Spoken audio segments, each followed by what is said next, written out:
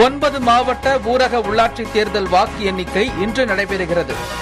உடனுக்குடன் தேர்தல் முடிவுகளை அறிவிக்க அலுவலர்களுக்கு மாநில தேர்தல் ஆணையம் ஏற்பாடு.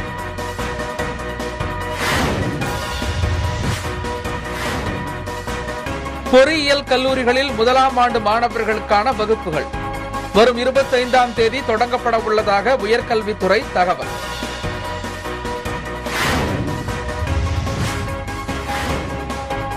தீபாவளி பண்டிகையை முன்னிட்டு நவம்பர் 1ஆம் தேதி முதல் சிறப்பு பேருந்துகள் இயக்கம். சென்னையில் 6 இடங்களில் தற்காலிக பேருந்து நிலையங்கள் அமைக்கப்படும் என போக்குவரத்து துறை அறிவிப்பு.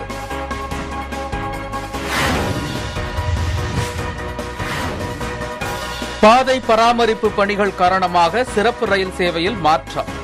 மதுரை தெற்கு ரயில்வே அறிவிப்பு.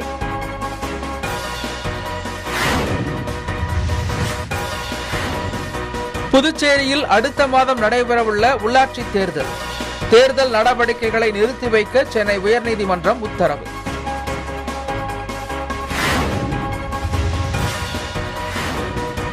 தமிழகத்தில் அடுத்த 4 நாட்களுக்கு மழை தொடரும். சென்னை வானிலை ஆய்வு மையம் தகவல்.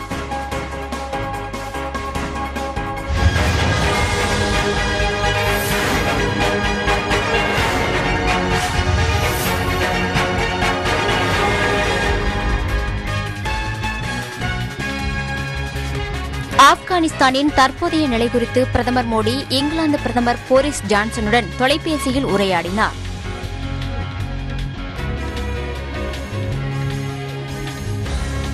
தமிழகத்தில் நேற்று ஒரே நாளில் 1303 பேருக்கு கொரோனா தொற்று உறுதி செய்யப்பட்டுள்ளது.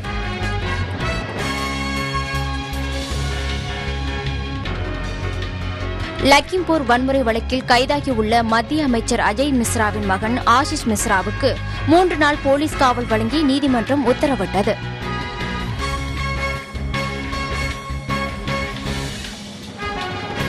போதைப்பொருள் வழக்கில் கைதான ஷாருக்கான் மகன் ஜாமீன் மனு விசாரணை வரும் 13ஆம் தேதிக்கு தள்ளி வைக்கப்பட்டுள்ளது.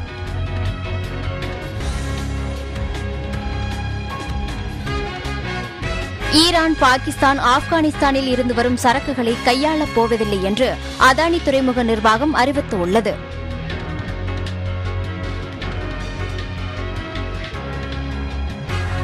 உள்துறை அமைச்சர் அமித் ஷா வரும் 23ஆம் தேதி முதல் 25ஆம் தேதி வரை ஜம்மு காஷ்மீரில் சுற்றுப்பயணம் மேற்கொள்கிறார்.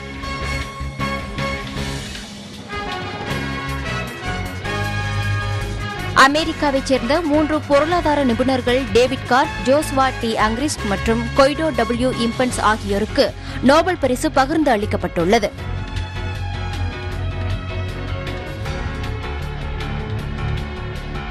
சிரியாவின் வடக்கு அஜாஸ் பகுதியில் குர்திஸ் பயங்கரவாதிகள் நடத்திய ஏவுகணை வீச்சில் 3 பேர் காயமடைந்துள்ள நிலையில் அந்நாட்டு காவல் அதிகாரி ஒருவர் கொல்லப்பட்டார்.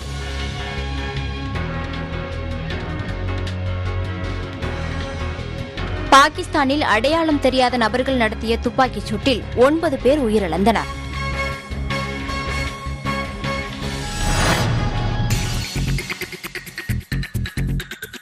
தமிழகத்தில் ஊரக உள்ளாட்சி தேர்தல் வாக்கு எண்ணிக்கை இன்று நடைபெறும் நிலையில் முடிவுகளை உடனுக்குடன் இணையதளத்தில் பதிவேற்ற மாநில தேர்தல் ஆணையம் உத்தரவிட்டுள்ளது. மாவட்ட ஆட்சியர்களுடன் மாநில தேர்தல் ஆணையர் பழனிக்குமார் நடத்திய ஆலோசனையில் வாக்கு எண்ணிக்கை மையங்களில் சிசிடிவி போதிய அலுவலர்கள் இருப்பதை உறுதி செய்து அமைதியான முறையில் நடத்துவது குறித்து அறிவுறுத்தப்பட்டது. மையத்துக்குள் அடையாள அட்டை இல்லாத எவரையும் அனுமதிக்க கூடாது என்றும் மையத்துக்கு வெளியே 200 மீட்டர் இடைவெளிக்குள் கூட்டம் கூடுவதை தடுக்க வேண்டும் என்றும் அறிவுறுத்தப்பட்டது. வாக்கு எண்ணும் மையத்திற்குள் வேட்பாளர்கள், முகவர்கள் மற்றும் தேர்தல் பணி அலுவலர்கள் செல்போன் எடுத்துச் செல்ல அனுமதிக்க கூடாது என தெரிவிக்கப்பட்டுள்ளது. மேலும் தேர்தல் முடிவுகளை உடனடியாக மாநில தேர்தல் ஆணைய இணையதளத்தில் பதிவேற்றம் செய்ய வேண்டும் எனவும் ஆலோசனை வழங்கப்பட்டது.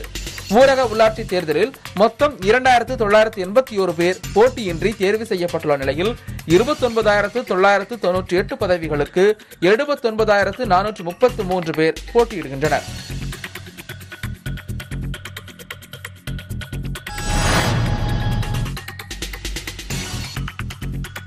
தீபாவளி பண்டிகையை முன்னிட்டு நவம்பர் 1ஆம் தேதி முதல் சிறப்பு பேருந்துகள் இயக்கப்படும் என தமிழ்நாடு போக்குவரத்து துறை அறிவித்துள்ளது. போக்குவரத்து துறை அமைச்சர் ராஜகண்ணப்பன் தலைமையில் நடைபெற்ற ஆலோசனைக் கூட்டத்திற்கு பிறகு வெளியிடப்பட்ட அறிவிப்பில் நவம்பர் 1ஆம் தேதி முதல் 3ஆம் தேதி வரை சிறப்பு பேருந்துகள் உட்பட 16,540 பேருந்துகளும், நவம்பர் 5ஆம் தேதி முதல் 8ஆம் தேதி வரை 9,319 சிறப்பு பேருந்துகள் உட்பட 17,719 பேருந்துகளும் இயக்கப்படும் என அறிவிக்கப்பட்டுள்ளது. நெரிசலை தவிர்க்க சென்னையில் மாதாவரம், தாம்பரம், KK நகர், பூந்தமல்லி, கோயம்பேடு உள்ளிட்ட 6 இடங்களில் இருந்து பேருந்துகள் இயக்கப்பட உள்ளது.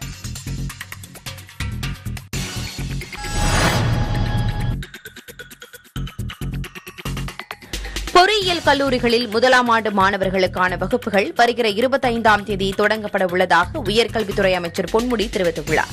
சென்னை தலைமைச் செயலகத்தில் செய்தியாளர்களை சந்தித்த அவர், நடப்பு கல்வியாண்டில் பொறியியல் படிப்புகளில் காலி இடங்கள் இருக்க வாய்ப்பில்லை என கூறினார். பயோடெக்னாலஜி படிப்பிற்கு நிதி ஒதுக்க கோரி மத்திய அரசுக்கு முதல்வர் கடிதம் எழுத உள்ளதாகவும், மத்திய அரசின் நிதி கிடைத்தாலும் கிடைக்காவிட்டாலும் 69% இடஒதுக்கீட்டின்படி மாணவர் சேர்க்கை நடைபெறும் என அமைச்சர் தெரிவித்துள்ளார்.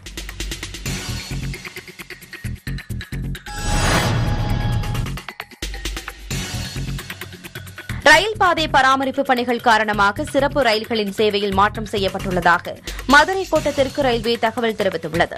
ரயில் பாதை பராமரிப்பு பணிகள் காரணமாக மதுரை, சென்னை, எழும்பூர், வைகை சிறப்பு ரயில் மற்றும் சென்னை, எழும்பூர், காரைக்குடி, பல்லவன் சிறப்பு ரயில் ஆகியவை அக்டோபர் 20ஆம் தேதி மற்றும் 27 ஆகிய புதன்கிழமைகளில் விழுப்புரம், சென்னை, எழும்பூர் இடையே பகுதியாக ரத்து செய்யப்படுவதாக தெரிவிக்கப்பட்டுள்ளது.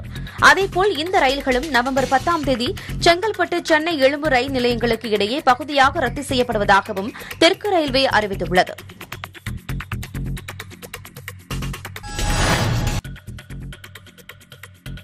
புதுச்சேரியில் உள்ளாட்சி தேர்தல் நடவடிக்கைகளை நிறுத்தி வைக்க சென்னை உயர்நீதிமன்றம் உத்தரவிட்டுள்ளது.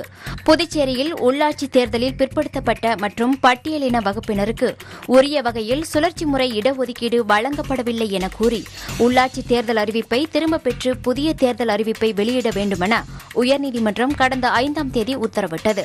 இதையடுத்து 2019ஆம் ஆண்டு பிறப்பிக்கப்பட்ட அறிவிப்பாணையை தேர்தல் ஆணையம் திரும்பப் பெற்றது. இந்த அரசாணை ரத்து செய்யப்பட்டதை எதிர்த்து புதுச்சேரி எதிர்க்கட்சித் தலைவர் சிவா உயர்நீதிமன்றத்தில் வழக்கு தொடர்ந்தார். இதனை விசாரித்த உயர்நீதிமன்ற நீதிபதிகள் இடஒதுக்கீட்டில் உள்ள குளறுபடிகளை சரிசெய்ய மட்டுமே உயர்நீதிமன்றம் அனுமதி அளித்த நிலையில் இடஒதுக்கீட்டை திரும்பப் பெற்றது ஏன் என மாநில தேர்தல் ஆணையத்துக்கு கேள்வி எழுப்பினர். மேலும் இந்த விவகாரத்தில் அரசியல் சட்ட விதிகளை பின்பற்றவில்லை என கூறி தேர்தல் நடவடிக்கைகளை அக்டோபர் 21ஆம் தேதி வரை நிறுத்தி வைக்க உத்தரவிட்டனர்.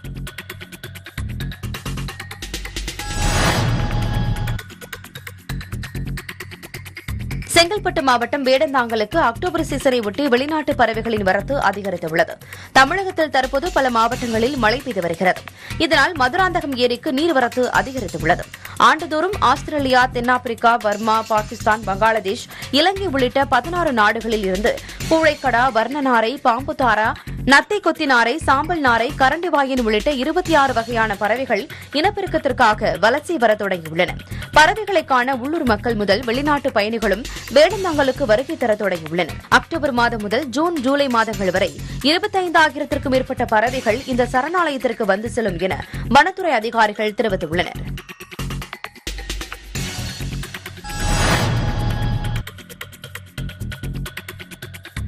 மதுரை மாவட்டம் முசலம்பட்டியை அடுத்த கோட்டைப்பட்டி கிராமத்தில் 400 ஆண்டுகள் பழமையான வளரி ஆயுதத்துடன் கூடிய வீரனின் நடுக்கல்லை தொல்லியல் ஆய்வாளர்கள் கண்டறிந்துள்ளனர்.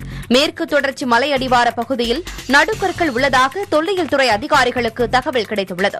இதனையடுத்து தொல்லியல் ஆய்வாளர் காந்திராஜன் தலைமையிலான குழுவினர் அப்பகுதிகளில் ஆய்வு மேற்கொண்டனர்.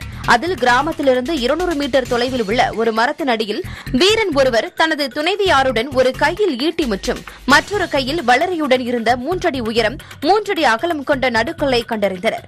ஆப்பிரிக்கா, ஆஸ்திரேலியா பழங்குடியினரிடம் மட்டுமே இருந்து வந்ததாக கூறப்பட்ட வளரி தற்போது உசிலம்பட்டி பகுதியிலும் பயன்படுத்தியதற்கு சான்றாக இந்த நடுக்கல் சிற்பம் காணப்படுவதாக தொல்லியல் ஆய்வாளர் காந்திராஜன் தெரிவித்தார்.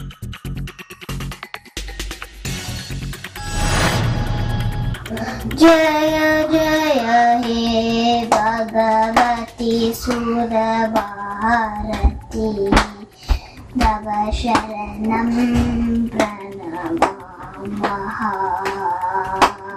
नाद ब्रह्ममयी இந்தியாவைப் போல் உலகமெங்கிலும் நவராத்திரி விழா உற்சாகமாக கொண்டாடப்படுகிறது. இந்நிலையில் அமெரிக்காவின் ஓரிகன் மாகாணத்தில் வசிக்கும் தமிழரான துர்கா ஆனந்த் தனது வீட்டில் வண்ண கொலு பொம்மைகள் வைத்து வழிபட்டு வருகிறார். என் பேர் மாலங்கி. நான் யுஎஸ்ல இருந்து பேசுறேன். நாங்க எல்லா நவராத்திரியும் கொலு வைப்போம். இந்த தடவை முதல் படியில மீனாட்சி, சரஸ்வதி, கணேஷா, அப்புறமா லக்ஷ்மி வச்சிருக்கோம். ரெண்டாவது படியில வித்தல், ராமர், குட்டி கிருஷ்ணர் எல்லாம் வச்சிருக்கோம். மூணாவது படியில வித்தல், கடை, அப்புறமா கல்யாண செட் வச்சிருக்கோம். இனிய நவராத்திரி நல்வாழ்த்துக்கள். நன்றி.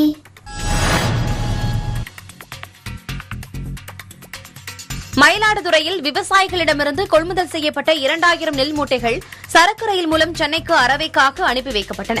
மயிலாடுதுறை மாவட்டத்தில் அரசு நேரடி நெல் கொள்முதல் நிலையங்களில் விவசாயிகளிடமிருந்து கொள்முதல் செய்யப்பட்ட நெல் மூட்டைகள் கொள்முதல் நிலையங்களிலேயே நீண்ட நாட்களாக அரவைக்கு செல்லாமல் அடுக்கி வைக்கப்பட்டிருப்பதாக விவசாயிகள் புகார் தெரிவித்தனர். இதனால் நேரடி நெல் கொள்முதல் நிலையங்களில் உள்ள நெல் மூட்டை குடோன்களுக்கு கொண்டு செல்ல வேண்டும் என விவசாயிகள் கோரிக்கை விடுத்திருந்த நிலையில் மாவட்டத்தில் உள்ள அரசு நேரடி கொள்முதல் நிலையங்களில் கொள்முதல் செய்யப்பட்ட 2000 டன் நெல் மூட்டைகள் சரக்கு ரயில் மூலம் அரவைக்காக சென்னைக்கு அனுப்பி வைக்கும் பணிகள் நடைபெற்றது.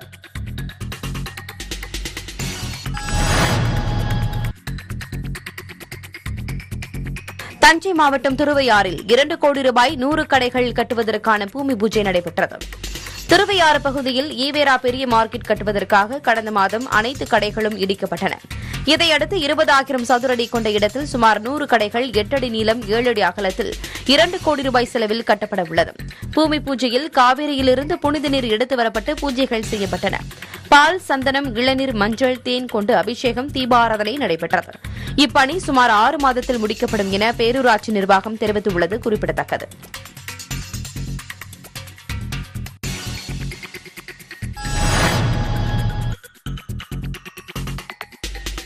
கீழக்கரையில் கடலில் கொத்து கொத்தாக மீன்கள் செத்து மிதந்ததால் மீனவர்கள் அதிர்ச்சியடைந்தனர். ராமநாதபுரம் மாவட்டம் கீழக்கரையில் உள்ள ஜெட்டிப்பாலம், மீனவர் குப்பம், பாரதி நகர் உள்ளிட்ட கடல் பகுதியில் கடந்த சில நாட்களாக கடல் நீர் பச்சை நிறத்தில் காணப்படுகிறது. இந்நிலையில் இன்று கடலில் பலவிதமான கடல் குதிரை உள்ளிட்ட அரிய வகை மீன்கள் கொத்து கொத்தாக 3 கிலோமீட்டர் தொலைவிற்கு செத்து கடலில் மிதப்பதோடு கடற்கரை ஓரத்திலும் மீன்கள் கரை ஒதுங்கியுள்ளன. இதனால் கீழக்கரை கடற்கரை பகுதியில் உள்ள மீனவர்கள் அச்சமடைந்துள்ளனர். இதையடுத்து மத்திய கடல் மீன் ஆராய்ச்சி நிலைய விஞ்ஞானிகள் ஆய்வு நடத்தி மீனவர்களின் அச்சத்தை போக்க வேண்டுமென சமூக ஆர்வலர்கள் வலியுறுத்தியுள்ளனர்.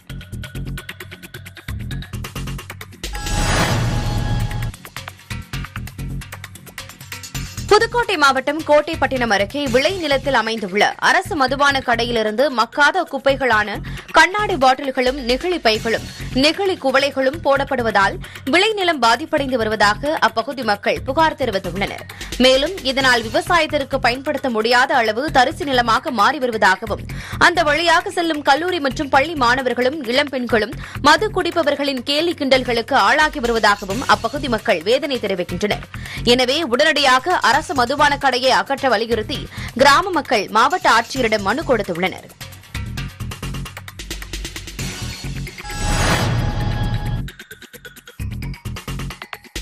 திருத்துறைப்பூண்டி புதிய பேருந்து நிலையத்தில் ஆவின் பாலகம் என்ற பெயரில் பலசரக்கு சாமான்கள், குட்கா போன்ற புகையிலை பொருட்களை விற்பனை செய்த கடைகளுக்கு நகராட்சி அதிகாரிகள் சீல் வைத்தனர். நகராட்சி அதிகாரிகளுக்கு கிடைத்த தகவலின் பேரில் புதிய பேருந்து நிலையத்தில் உள்ள ஆவின் பாலகங்களில் அதிகாரிகள் சோதனை நடத்தினர். இதில் விதிகளை மீறி செயல்பட்ட ஒரு கடைக்கும் சீல் வைக்கப்பட்டது. மற்றொரு கடைக்கு அபராதம் விதிக்கப்பட்டது.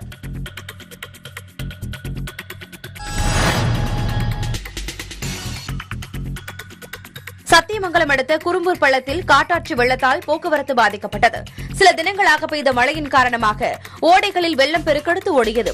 இந்த வெள்ள நீர் காட்டாற்று வெள்ளமாக உருவெடுத்து குறும்பூர் பள்ளத்தில் கலந்ததால் வெள்ளம் கரைபுரண்டு ஓடுகிறது. இதனால் இருசக்கர வாகன ஓட்டிகள், காய்கறி லாரிகள் செல்ல முடியாமல் திரும்பினர். பேருந்துகள் செல்லாததால் பள்ளிகளுக்கு செல்லும் மாணவர்கள் வீடுகளிலேயே முடங்கினர்.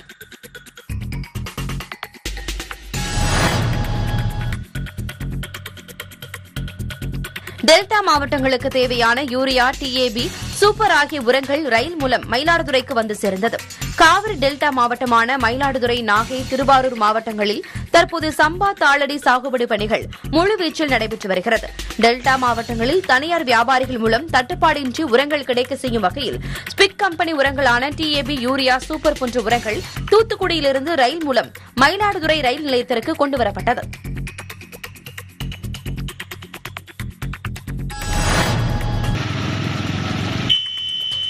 தமிழகத்தின் பல்வேறு பகுதிகளில் கனமழை கொட்டித் தீர்த்தது. திருச்சி மாவட்டத்தில் மிளகுப்பாறை, கண்டோன்மென்ட், தில்லைநகர், காந்தி மார்க்கெட், பால்பண்ணை, காட்டூர், உறையூர், ஸ்ரீரங்கம் உள்ளிட்ட மாநகரின் பல்வேறு பகுதிகளில் பலத்த காற்றுடன் இடியுடன் கூடிய கனமழை சுமார் 1 மணி நேரம் கொட்டித் தீர்த்தது. இதனால் தாழ்வான பகுதிகளில் மழைநீர் தேங்கி வாகன ஓட்டிகள் அவதியடைந்தனர். இதேபோல ராமநாதபுரம் மாவட்டத்தில் ராமநாதபுரம், பட்டினங்காத்தான், கூரியூர், அச்சுந்தன்வயல், பேராவூர், பழங்குளம் உட்பட சுற்றுவட்டார பகுதிகளில் பரவலான மழை பெய்தது. சேலம் மாவட்டம் மேட்டூரில் பல்வேறு இடங்களில் சுமார் 1 மணி நேரத்திற்கு மேலாக கொட்டித் தீர்த்த கனமழையால் குளிர்ச்சியான சூழல் நிலவி வருகிறது. இதனால் சாலையில் மழைநீர் பெருக்கெடுத்து ஓடியது. மேலும் விழுப்புரம் மாவட்டத்தில் வானம் மேகமூட்டத்துடன் காணப்பட்ட நிலையில் விழுப்புரம், விக்கிரவாண்டி, கோலியனூர், காணி, மாம்பழப்பட்டு உள்ளிட்ட பகுதிகளில் கனமழை பெய்தது. கனமழையால் பொதுமக்கள் மற்றும் விவசாயிகள் மகிழ்ச்சி அடைந்தனர்.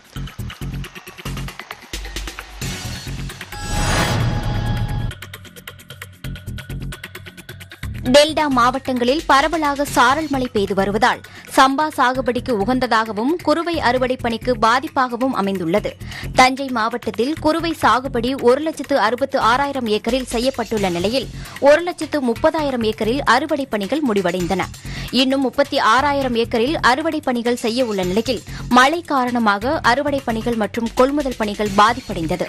இருந்தபோதிலும் தஞ்சை உள்ளிட்ட டெல்டா மாவட்டங்களில் சம்பா சாகுபடி பணிகள் முழுவீச்சில் நடைபெற்று வரும் நிலையில் இந்த மழை மிகவும் பயனுள்ளதாக இருப்பதாக விவசாயிகள் தெரிவித்தனர்.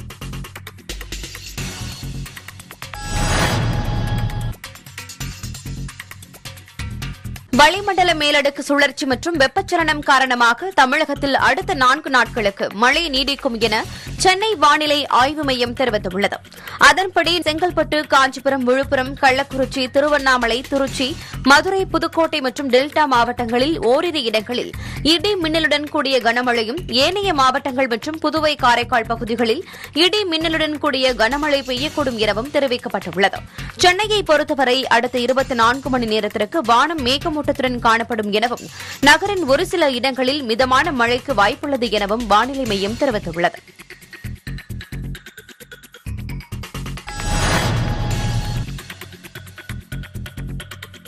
ராமநாதபுரம் மாவட்டத்தில் சொத்துக்களை முறைகேடாக ஏமாற்றிய மகன் மீது நடவடிக்கை எடுக்க கோரி ஆம்புலன்ஸில் ஆட்சியரை சந்தித்து முதியவர் ஒருவர் புகார் அளித்துள்ளார். ராமநாதபுரம் மாவட்டம் பொட்டகவயல் கிராமத்தைச் சேர்ந்தவர் 75 வயதாகும் முதியவர் சண்முகம். இவரது மகன் முனீஸ்வரன் சொத்துக்களை ஏமாற்றிவிட்டதாகவும் கடைசி காலத்தில் மருத்துவ செலவிற்கு கூட பணம் தராமல் இருப்பதாகவும் வேதனை தெரிவித்தார். தன்னை ஏமாற்றி கையெழுத்து வாங்கிய உயில் பத்திரத்தை திரும்பப் பெற்று தருமாறும் மகன் மீது சட்ட நடவடிக்கை எடுக்க வலியுறுத்தியும் மாவட்ட ஆட்சியர் அலுவலகத்திற்கு ஆம்புலன்ஸில் தனது மனைவி முத்துலட்சுமியுடன் வந்து மனு அளித்துள்ளார்.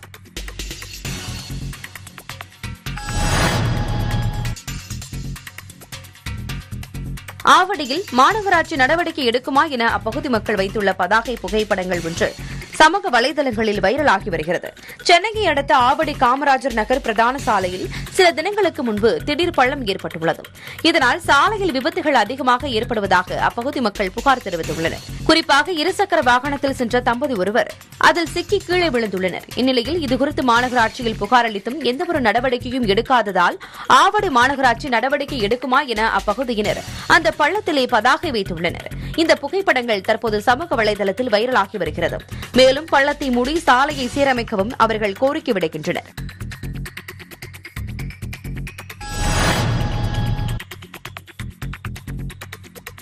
திருச்சி மாவட்டம் முசிறியை அடுத்த மேட்டுப்பாளையத்தைச் சேர்ந்த கிருத்திகா என்கிற 10ஆம் வகுப்பு மாணவி சாதி சான்றிதழ் வேண்டி பள்ளி சீருடையுடன் மாவட்ட ஆட்சியரிடம் மனு அளித்தார்.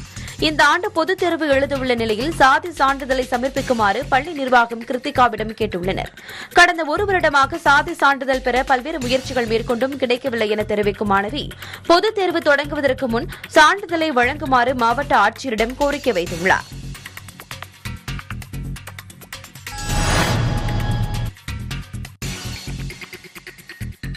ராஜபாளையத்தில் உள்ள உணவு விற்பனை கடைகளில் காலாவதியான உணவு பண்டங்கள் முறையாக அப்புறப்படுத்தப்படுவதில்லை என புகார் எழுந்துள்ளது. காலாவதியான உணவு பண்டங்களை பாலித்தீன் கவருடன் கால்நடைகள் உண்பதால் அவைகள் பாதிப்புக்குள்ளாகி வருவதாக விலங்குகள் நல ஆர்வலர்கள் குற்றம் சாட்டியுள்ளனர். இதுகுறித்து நகராட்சி அதிகாரிகளிடம் கேட்டபோது காலாவதியான உணவுப் பொருட்களை குப்பையில் வீசிய நபர்கள் கண்டறியப்பட்டு அவர்கள் மீது கடுமையான நடவடிக்கை எடுக்கப்படும் என உறுதி தெரிவித்தனர். ராஜபாளையம் பக்கத்துல முனிசிபாலிட்டியை சேர்ந்தே ஒரு வாரகாலால இந்த ரஸ்க் பாக்கெட் எல்லாம் கொட்டி அது மாடுகள் நிறைய சாப்பிட்டுட்டு இருக்கு. அதனால அந்த மாடுகள் சாப்பிடும்போது பாலித்தீன் பையோடு சாப்பிடும்போது மாடுகள் இறக்குற வாய்ப்பு இருக்குது. இதனால கவர்மெண்ட் என்ன பண்ணணுமா, காலாவதியான பொருட்களை அந்த கடைக்காரங்கள்ட்ட அந்த ஏஜென்ட்டுகளை திருப்பி கொடுக்குற சொல்லி அறிவுறுத்தணும். ரெண்டாவது உணவு கட்டுப்பாடுன்னு சொல்லி ஒரு இது முனிசிபலில் இருக்குது. அவங்க கடைகளில் போய் என்னென்ன இது காலாவதி ஆச்சா என்னன்னு சொல்லி கொஞ்சம் ரைடு பண்ணி அதை கரெக்ட் பண்ணணும். ஓவராலாக தமிழ்நாடு ஸ்டேட் கவர்மெண்ட் இந்த பிளாஸ்டிக் பொருளை பயன்படுத்த 100% தடை விதிக்கணும். வேதாரண்யம் அருகே அகஸ்தியம் பள்ளியில் துண்டிக்கப்பட்ட குடிநீர் இணைப்பு குழாய்களை மீண்டும் பொருத்தி குடிநீர் வழங்கக் கோரி பெண்கள் போராட்டத்தில் ஈடுபட்டனர். அகஸ்தியம் பள்ளி குட்டாட்சிக்காடு பகுதியில் ரயில்வே சுரங்கப்பாதையில் கான்கிரீட் தளம் அமைக்க பள்ளம் தோண்டுவதற்காக அப்பகுதி குடிநீர் இணைப்பு குழாய்கள் அகற்றப்பட்டன. தற்போது சுரங்கப்பாதை பணிகள் முடிந்து 6 மாதங்களாகியும் குடிநீர் இணைப்பு வழங்கப்படாததால் பெண்கள் காலி குடங்களுடன் போராட்டத்தில் ஈடுபட்டனர். இதனையடுத்து போலீசார் பேச்சுவார்த்தை நடத்தி மக்களை கலைத்தனர்.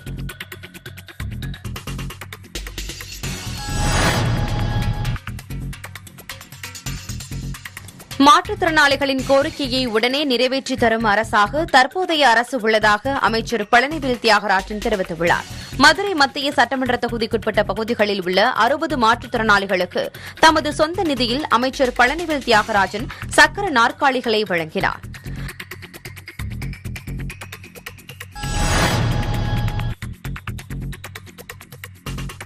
பழனியில் உலக பெண் குழந்தைகள் தினத்தை ஒட்டி பாலியல் குற்றத்தடுப்பு விழிப்புணர்வு நிகழ்ச்சி நடைபெற்றது. இந்த முகாமில் பாலியல் குற்றங்களில் இருந்து பெண் குழந்தைகள் எவ்வாறு தற்காத்துக் கொள்ள வேண்டும், தவறான கண்ணோட்டத்தில் ஒருவர் தொடுதல் போன்றவற்றை எவ்வாறு அறிந்து கொள்வது என்பது உள்ளிட்டவை குறித்து செய்முறை விளக்கம் அளிக்கப்பட்டன. மேலும் பெண் குழந்தைகள் குத்து சண்டை, சிலம்பம் உள்ளிட்ட தற்காப்பு கலைகள் கற்க வேண்டியதன் முக்கியத்துவம் குறித்தும் எடுத்துரைக்கப்பட்டது.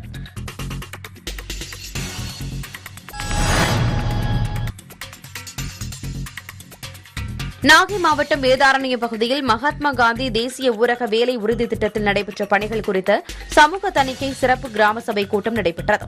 கடந்த 2019-20ஆம் ஆண்டு மகாத்மா காந்தி உறுதி திட்டத்தில் செயல்படுத்தப்பட்ட பணிகள் குறித்த சிறப்பு விவாதம் ஊரக வளர்ச்சித்துறை அதிகாரிகள் முன்னிலையில் நடைபெற்றது. 100 நாள் வேலை திட்ட பணியாளர்களுக்கு சம்பளத்தை உயர்த்தி வழங்கவும் பணிகளை விரிவுபடுத்தவும் கூட்டத்தில் வலியுறுத்தப்பட்டது.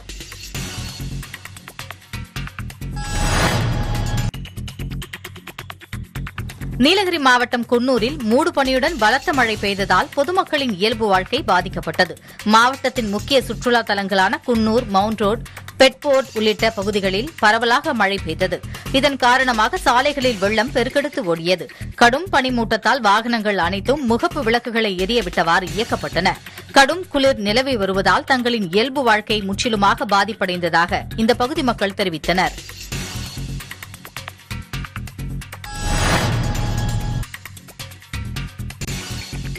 கிருஷ்ணகிரி அருகே கிணற்றில் தவறி விழுந்த 4 மான்களை தீயணைப்புத் துறையினர் உயிருடன் மீட்டனர். வனப்பகுதியிலிருந்து காட்டு யானை, கரடி, சிறுத்தை, புலி உள்ளிட்ட காட்டு விலங்குகள் அவ்வப்போது உணவு மற்றும் தண்ணீர் தேடி அருகாமையில் உள்ள கிராமங்களுக்கு வருவது வழக்கம். இந்நிலையில் கிருஷ்ணகிரி மாவட்டம் தொகரப்பள்ளி காப்புக்காடு அடுத்த சீனிவாசபுரத்தில் நாய்கள் துரத்தியதால் 4 புள்ளி மான்கள் 150 அடி ஆழ வறண்ட கிணற்றில் விழுந்தன. தகவல் அறிந்து சம்பவ இடத்திற்கு வந்த தீயணைப்புத் துறையினர் மலை மற்றும் கயிறு மூலமாக 4 மான்களையும் உயிருடன் மீட்டனர். மான்களுக்கு முதலுதவி அளித்த பின் அவைகள் காட்டுக்குள் விடப்பட்டன.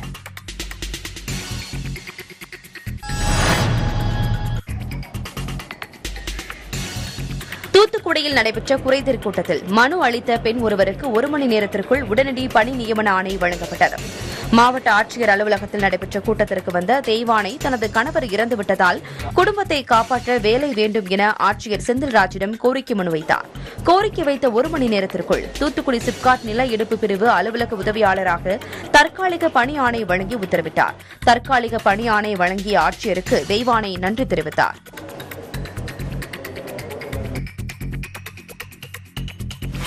தஞ்சை அரசு மருத்துவமனையில் குழந்தை கடத்தலை தடுக்கும் வண்ணம் பிரசவ வார்டுகள், குழந்தைகள் நலப்பிரிவு உட்பட முக்கிய வார்டுகளில் பெண் காவலர்கள் கண்காணிப்பு பணியில் ஈடுபடுத்தப்பட உள்ளனர்.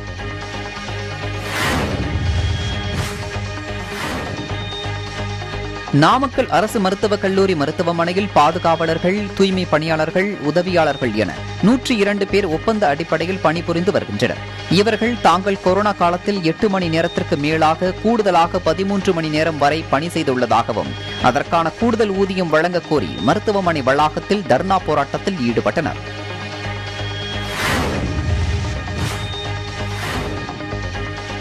தமிழகத்தை விட கேரளாவில் பெட்ரோல் விலை லிட்டர் 3 ரூபாயும், டீசல் விலை 2 ரூபாய் 37 பைசாவும் அதிகமாக நிர்ணயிக்கப்பட்டுள்ளது. இதனால் தமிழக கேரள எல்லைப் பகுதிகளில் உள்ள கொல்லங்கோடு, களியக்காவிளை, குடித்துறை, கண்ணாமாமூடு, பனச்சமூடு பகுதிகளில் உள்ள பங்குகளை நோக்கி கேரள வாகன ஓட்டிகள் அதிக அளவில் வரத் தொடங்கியுள்ளனர்.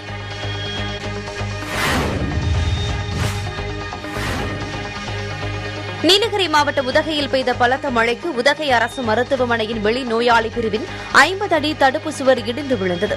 விபத்தில் மருத்துவ பணியாளர்கள், நோயாளிகள் உள்ளிட்டவர்கள் காயங்களின்றி தப்பினர். இடிந்து விழுந்த சுவற்றை ஜேசிபி இயந்திரத்தை கொண்டு அப்புறப்படுத்தும் பணியில் நகராட்சி அதிகாரிகள் ஈடுபட்டனர்.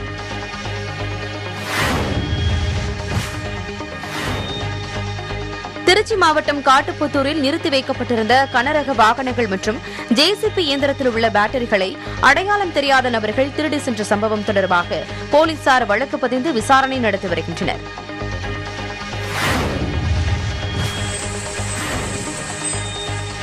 செங்கல்பட்டு மாவட்டத்தில் உள்ள மதுராந்தகம், கருங்குழி, மேல்மருவத்தூர், அச்சுரப்பாக்கம், சித்தாமூர், சூனாம்பேடு, செய்யூர் சுற்றுவட்டார பகுதிகளில் லேசான காற்று, இடியுடன் கூடிய மழை பெய்தது.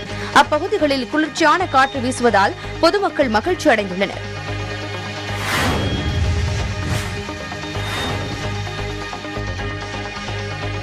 மதுரை உசிலம்பட்டியில் பசும்பொன் முத்துராமலிங்க தேவர் குருபூஜைக்கு செல்ல ஒவ்வொரு ஆண்டும் விதிக்கப்படும் 144 தடை உத்தரவை ரத்து செய்ய வலியுறுத்தி அகில இந்திய ஃபார்வர்ட் பிளாக் கட்சியினர் கண்டன ஆர்ப்பாட்டத்தில் ஈடுபட்டனர்.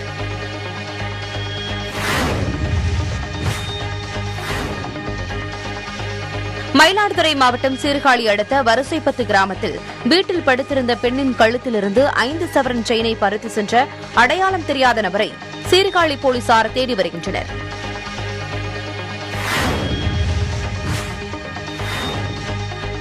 மயிலாடுதுறை மாவட்டம் தரங்கம்பாடி அடுத்த விசலூரில் புதிய கட்டிடத்தில் நியாய விலைக் கடையை மாற்ற வலியுறுத்தி சங்கரன் பந்தல் கடை வீதியில் கிராம மக்கள் சாலை மறியல் போராட்டத்தில் ஈடுபட்டனர்.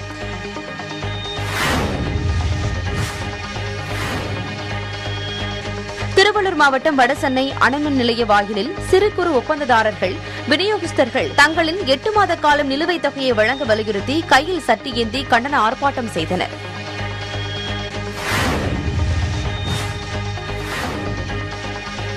ஈரோடு மாவட்டம் கோபிச்செட்டிப்பாளையம் சுற்றுவட்டார பகுதிகளில் 1 மணி நேரத்திற்கு மேலாக பெய்த காற்றுடன் கூடிய மிதமான மழையால் பொதுமக்களும் விவசாயிகளும் மகிழ்ச்சி அடைந்துள்ளனர்.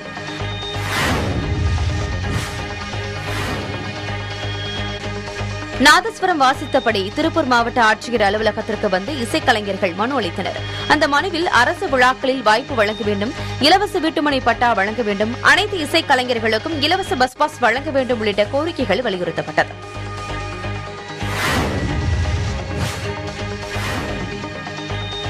கிருஷ்ணகிரி மாவட்டம் வேப்பனப்பள்ளி அருகே தனியார் கோழி பண்ணைகளில் இருந்து வெளியேறும் கழிவுகள் மற்றும் ஈக்களால் சுற்றியுள்ள கிராமங்களில் நோய் தொற்று பரவும் அபாயம் இருப்பதாக கிராம மக்கள் மாவட்ட ஆட்சியர் அலுவலக வாசலில் அமர்ந்து தர்ணா போராட்டத்தில் ஈடுபட்டனர்.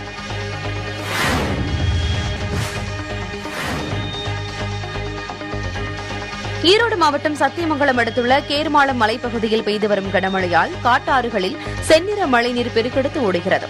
இதனால் மக்காச்சோளம், மரவள்ளிக்கிழங்கு விவசாயிகள் மகிழ்ச்சி அடைந்துள்ளனர்.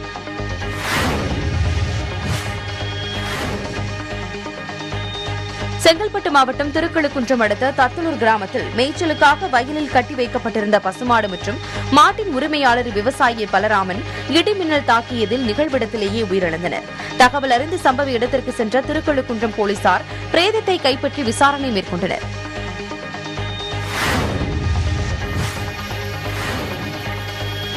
கிருஷ்ணகிரி மாவட்டம் ஓசூரில் கனமழை பெய்ததால் சாலைகளில் மழைநீர் தேங்கி வாகன ஓட்டிகள் மிகுந்த சிரமத்திற்கு ஆளாகியுள்ளனர். மாநகராட்சி நிர்வாகம் சாக்கடை கால்வாய்களை தூர்வார வேண்டும் என பொதுமக்கள் கோரிக்கை விடுத்துள்ளனர்.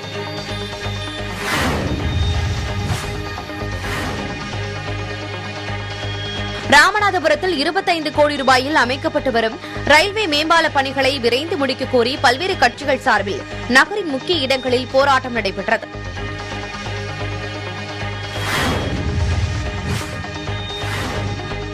சேலம் பெரியார் பல்கலைக்கழக சிண்டிகேட் கூட்டம் நடத்துவதற்கு முன்பாக செனட் கூட்டத்தை நடத்த வேண்டும் என்று செனட் உறுப்பினர்கள் தமிழக அரசுக்கு கோரிக்கை விடுத்துள்ளனர்.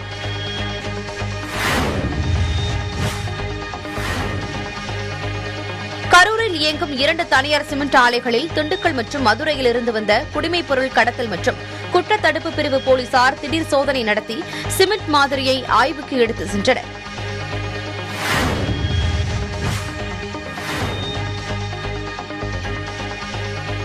திண்டுக்கல் மாவட்டம் பழனி ஒன்றிய அலுவலகத்தில் உள்ள வாக்கு எண்ணும் மையத்தில் தேர்தல் பார்வையாளர், மாவட்ட ஆட்சியர் உள்ளிட்ட அதிகாரிகள் திடீர் ஆய்வு செய்தனர்.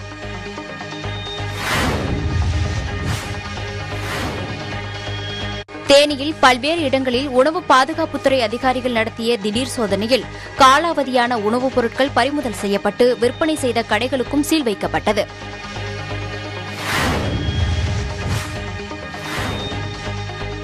தேனி மாவட்டம் கம்பம் பகுதியில் பூட்டிய வீட்டின் கதவை உடைத்து சுமார் 35 சவரன் நகை திருடப்பட்டுள்ளது. பதிவான சிசிடிவி காட்சிகளை கொண்டு போலீசார் விசாரணை நடத்தி வருகின்றனர்.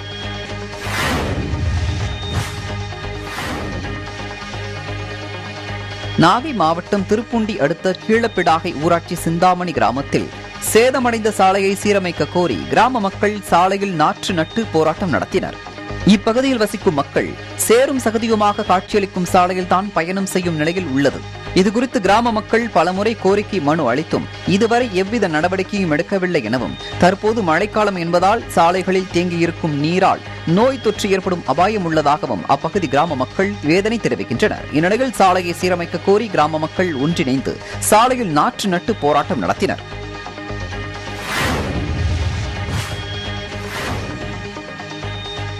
திருவாரூர் மாவட்டம் திருத்துறைப்பூண்டி அருகே சங்கேந்தி கிராமத்தில் உள்ள ஜெராக்ஸ் கடையில் கன நேரத்தில் திருட்டு சம்பவம் நிகழ்ந்துள்ளது.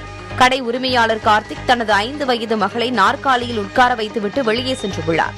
அப்போது கடைக்கு வந்த இளைஞர் சிறுமியிடம் கடையில் யாரும் இல்லையா என கேட்டுள்ளார். அச்சிறுமி தனது தாயை அழைத்து வர உள்ளே சென்றபோது அங்கிருந்த விலை உயர்ந்த செல்போனை திருடிக் கொண்டு அந்த நபர் தனது நண்பருடன் இருசக்கர வாகனத்தில் தப்பி சென்றுள்ளார். இதுகுறித்து எடையூர் போலீசார் வழக்கு பதிவு செய்து சிசிடிவி காட்சிகளை கொண்டு விசாரணை நடத்தி வருகின்றனர்.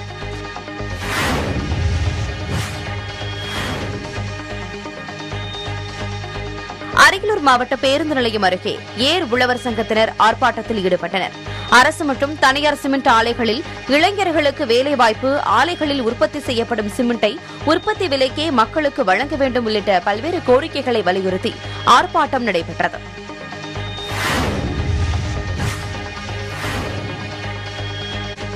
திண்டுக்கல் மாவட்டம் பழனி மற்றும் அதன் சுற்றுவட்டார கிராமங்களான நெய்க்காரப்பட்டி, பாப்பம்பட்டி உள்ளிட்ட இடங்களில் சுமார் 1 மணி நேரமாக பலத்த மழை பெய்தது.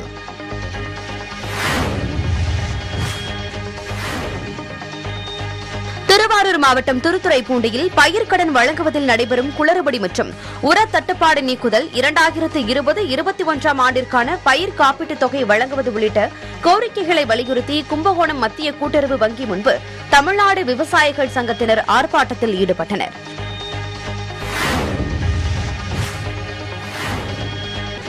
திருச்சி மாவட்டம் சிறுகாம்பூரை அடுத்த வடக்கு சித்தாம்பூரில் பொது வாய்க்காலில் பாசனத்திற்காக தண்ணீர் எடுக்க முயற்சி செய்த தனது கணவர் மருதை அடித்து கொலை செய்யப்பட்டுள்ளதாக புஷ்பம் என்பவர் 3 பெண் குழந்தைகளுடன் மாவட்ட ஆட்சியரிடம் புகார் அளித்துள்ளார். ஊரில் உள்ள பொது வாய்க்காலில் பம்பு செட்டு போட்டு பாசனத்திற்காக தண்ணீர் எடுத்தபோது கிராமத்தில் உள்ள சிலருடன் மருதைக்கு ஏற்பட்ட தகராறில் அவர் கொல்லப்பட்டதாக புகார் எழுந்துள்ளது. சம்பவத்தில் தொடர்புடைய ஒருவரை மட்டும் போலீசார் கைது செய்துள்ளதாகவும் மற்றவர்கள் மீது நடவடிக்கை எடுக்கவில்லை எனவும் கூறி மாவட்ட ஆட்சியரிடம் புஷ்பம் என்பவர் புகார் மனு அளித்துள்ளார்.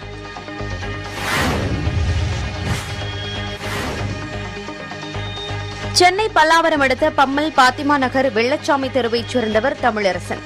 இவரது 3 வயது குழந்தை கிஷோர் வீட்டிலிருந்த ஆல் அவுட் கொசு மருந்தை தெரியாமல் குடித்துவிட்டதை அடுத்து சிகிச்சைக்காக மருத்துவமனையில் அனுமதிக்கப்பட்டது.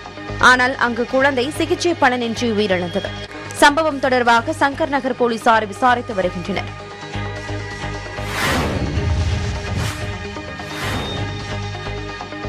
திண்டுக்கல் மாநகராட்சிக்குட்பட்ட 46வது வார்டு உட்பட்ட மேட்டுப்பட்டி அந்தோணி நகர் பகுதியில் குடிநீர், சுகாதாரம், தெருவிளக்கு வசதி, சாலை வசதி என எந்தவித அடிப்படை வசதி இல்லாததுடன் கழிவுநீர் தெருக்களில் தேங்குவதாகவும் குற்றச்சாட்டு எழுந்துள்ளது. இது தொடர்பாக மாவட்ட ஆட்சியரிடம் மனு அளிக்க வந்தவர்களிடம் மாவட்ட SP ஸ்ரீனிவாசன் நேரடியாக குறைகளை கேட்டறிந்தார். பின்னர் மனு அளிக்க வந்த பொதுமக்களை மாவட்ட ஆட்சியரிடம் மனு அளிக்க அனுப்பி வைத்தார்.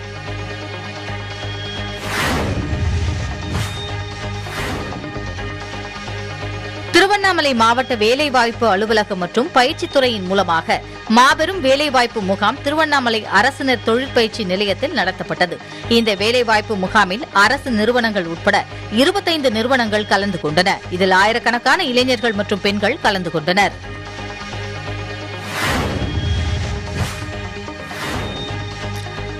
அரியலூர் மாவட்டம் செந்துறை அருகே கஞ்சமலைப்பட்டி கிராமத்தில் 50க்கும் மேற்பட்ட பழங்குடி இருளர் இன மக்கள் வசித்து வருகின்றனர். இந்நிலையில் 30 ஆண்டுகளாக வீடு இல்லாமல் இருக்கும் தங்களுக்கு இலவச வீட்டுமனை வழங்க வேண்டும் என கோரிக்கை வைத்து மாவட்ட ஆட்சியரிடம் மனு அளித்தனர்.